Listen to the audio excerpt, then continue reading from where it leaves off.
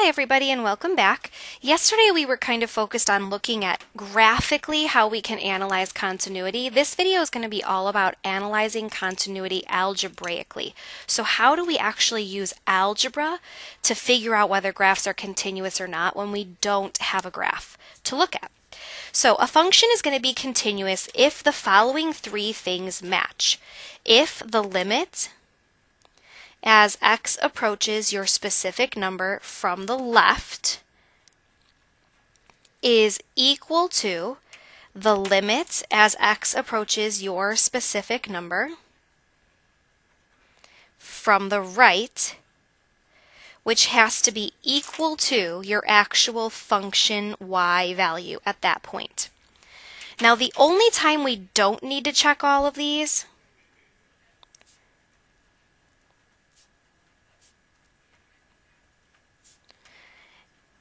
is we don't need to check both sides when looking at the endpoints.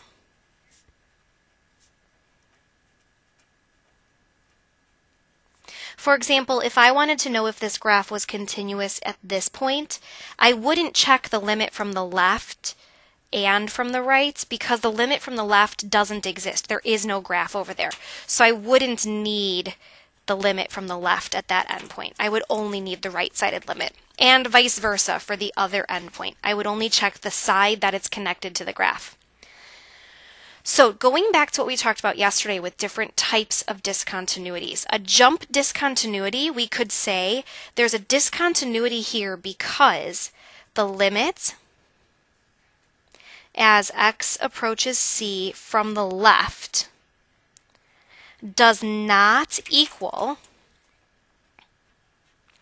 the limit as x approaches c from the right. Now, it does equal f of c, so we can't include that kind of third component there. We can't say which does not equal f of c because it does equal f of c on the left side. That's where the closed circle is. It's just that the two sides don't match. Now, when we have an infinite discontinuity, there are two situations. Close to that asymptote, but the graph can both go the same direction, like a volcano, or the graph can go opposite directions, like a 1 over x, or I sometimes call it the kung fu function. So if it's like a volcano, then one of the things we could say to justify our answer here is that the limit as x approaches, in this case it looks like that's close to the number 2, does not equal the function value. 2. Now, I can use a two-sided limit here because the two sides do match, so I don't need to write them out separately as a left and a right-sided limit.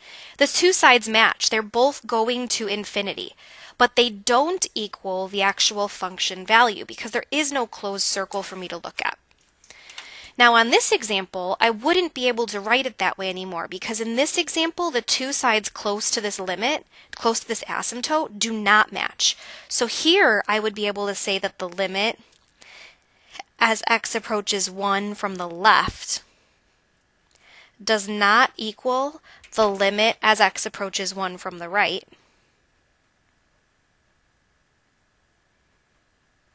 which also does not equal the function value because there is no closed circle somewhere. A removable discontinuity, like a hole, the two sides of the limit do match. So once again, I could say that the limit as x approaches c, and use a two-sided limit there, does not equal the actual function value. The closed circle is somewhere else. And finally, for an oscillating discontinuity, we say that the two sides of the limit don't match. They never quite agree on if you're at the top of the mountain or the bottom of the valley. So here we would say that the limit as x approaches, it looks like in this case that's happening at 0 from the left, does not equal the limit as x approaches 0 from the right. So what kind of problems could you possibly see? Well, what we're going to need to do is look at the equations that we're given and the types of functions we have and identify the possible problem areas where we might have an issue with continuity. If you have a rational function, which means it looks like a fraction, then you're going to want to check for infinite discontinuities, which are just vertical asymptotes, and removable discontinuities, which are holes. So step 1 here for me would be to factor. Now if I factor this, I have x plus 2 divided by, the denominator would factor to x plus 2 times x minus 2. That tells me that the x plus 2's cancel. As soon as you see that those cancel, it tells you that there's a hole. So I would have a discontinuity at x equals negative 2, and it would be a removable discontinuity. Now, if I see that this part of the denominator did not cancel, that's what tells me that that's an asymptote. So I would say that at x equals 2, there's an infinite discontinuity. If you're looking at a piecewise function, for a piecewise function, you're going to want to check for jumps, discontinuities, and removable or whole discontinuities.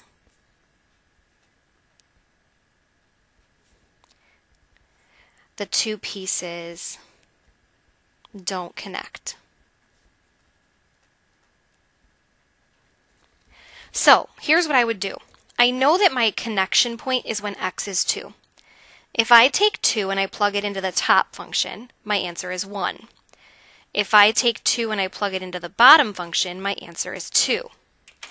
Because I get two different y values that are not equal, it tells me I have a jump discontinuity at x equals 2. Because one side of the graph connects to the number 1 for the y value, and the other side of the graph connects to the number 2 for the y value. Now here's what we're going to do next. I'm going to give you a function. You're going to tell me where the potential discontinuities are. So if there's going to be a discontinuity, where is that going to happen? And then we're going to use algebraic analysis to justify whether it actually, and determine whether it actually happens or not. So in this first problem, I'm noticing it's a rational function. So I'm going to take my denominator and I'm going to make it equal to 0, which means I get x equals negative 2. And that's going to tell me that there's a potential discontinuity at x equals negative 2 because there might be an asymptote there. To determine whether that actually happens or not, we're going to check three things. We're going to check the limit as x approaches negative 2 from the left. We're going to check the limit as x approaches negative 2 from the right. And we're going to check f of negative 2. Now, think about this as like an equation. If all three pieces of this equation end up giving me the same answer, then I'm continuous. If I end up getting different answers, then I'm not continuous. So I'm going to check what happens close to negative 2 from the left. Now, from the left, if I think about a number line,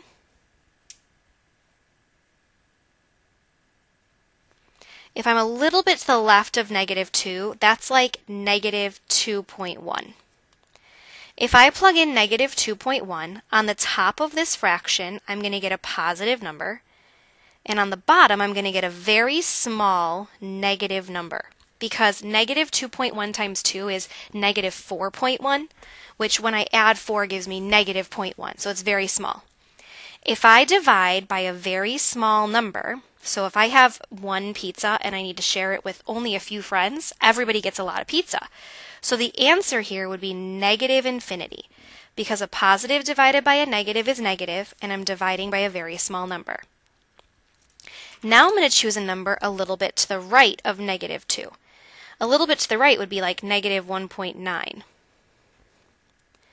On the top, negative 1.9 times negative 1.9 is going to give me a positive number. And on the bottom, I'm going to have negative 1.9 times 2, which is like negative 3.8 plus 4, which gives me a very small positive number. Now, a positive divided by a positive is still positive, but since I'm dividing by a very small number, I get a very large answer, like infinity. I only have to share with one friend. We all get a lot of pizza. Finally, f of negative 2. Because I can't actually plug in negative 2 here, this value would be does not exist. I can't actually use negative 2. It gives me a 0 in the denominator. So because of that, these three answers are not the same, which means there really is a discontinuity at that x value. In the next problem, I'm going to know that my potential discontinuity is wherever this graph potentially is disconnected. So I'm going to say at x equals 0. And I'm worried about a jump discontinuity there. So once again, I'm going to look at three pieces. The limit as x approaches 0 from the left of f of x. I'm going to look at the limit as x approaches 0 from the right of f of x. And I'm going to look at f of 0. If these three pieces all match, then I'm continuous. But if my pieces don't match, then I have a discontinuity. So for this one, we can officially say that it's discontinuous.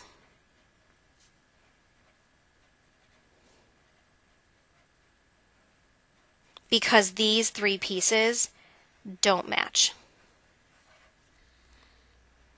Now, let's take a look here. If I want to know what's happening close to 0 from the left, I'm going to use the top function. So if I plug 0 into the top function, I'm going to have 0 minus 7 over 2. So my answer is going to be negative 7 over 2. If I want to know what's happening close to 0 from the right, I'm going to plug 0 into the bottom function. 0 squared is 0, plus 2 times 0 is 0, so I'm just going to get negative 2. And if I want to know what's happening directly at 0, I'm going to use the function where I'm equal, which is the top function again. So I'm going to get negative 7 over 2 again. Now, because these three answers are not the same, I would say that there is a discontinuity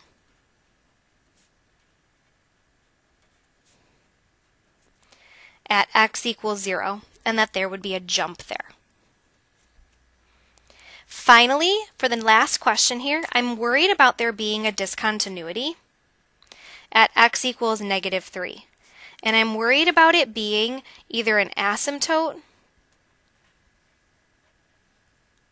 or a whole, depending on whether I think it's going to cancel and factor or not. Now, if I do simplify this function, I've got that negative at the beginning. The top factors to x minus 4 times x plus 3 over x plus 3. So the x plus 3's do cancel. So now I'm mostly just worried about it being a hole in the graph because the x plus 3's did cancel. Again, to justify this with algebra, I'm going to have to show my work. So I need to use the technical definition, which is that the limit as x approaches negative 3 from the left has to equal the limit as x approaches negative 3 from the right, which has to equal f of negative 3.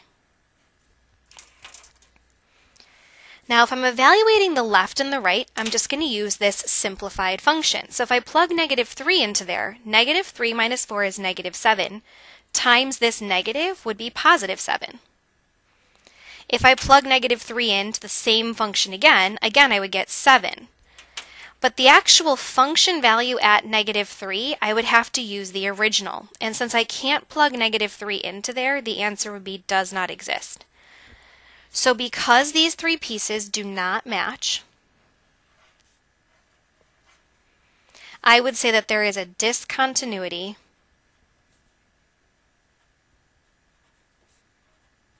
at x equals negative 3.